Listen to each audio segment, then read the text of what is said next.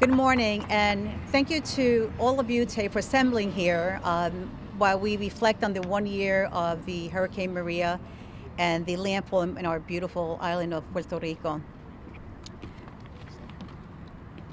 In its wake, Hurricane Maria left wide devastation, leaving the island in complete disarray.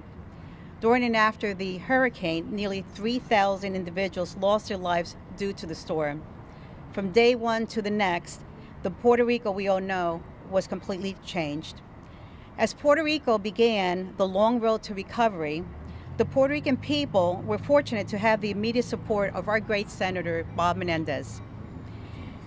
After Hurricane Maria, Senator Menendez was one of the few and first federal officials to visit the island with Puerto Ricans regarding the devastating damage wrought on the towns and neighborhoods that make up the island.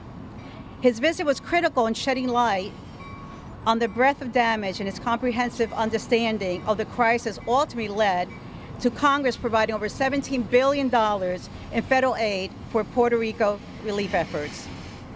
Following the Senator's leadership, the state of New Jersey continues to be a vocal advocate of Puerto Rico relief efforts.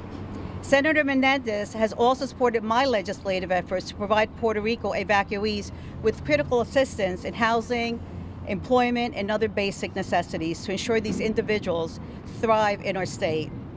And I know that I can count on Senator Menendez's support in continuing to push forward policies and initiatives to support our brothers and sisters in Puerto Rico.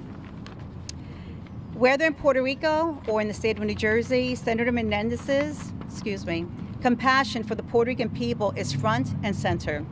Thank you, Senator, for remaining a critical voice for the Puerto Rican community and for making the issues of our community a priority throughout your entire career in public service. Thank you very much.